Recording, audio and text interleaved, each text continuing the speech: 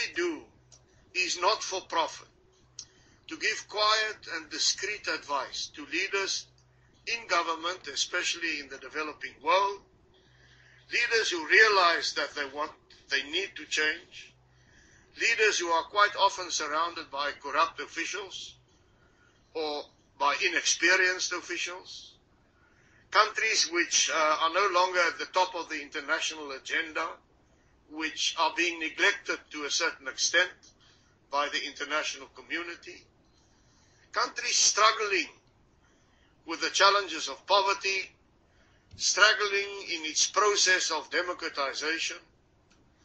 We operate from a basis of values. We promote democracy, we believe in that. We promote well-balanced economic policies. We promote constitutionalism. We promote the rule of law. Those are the values that have succeeded throughout the world.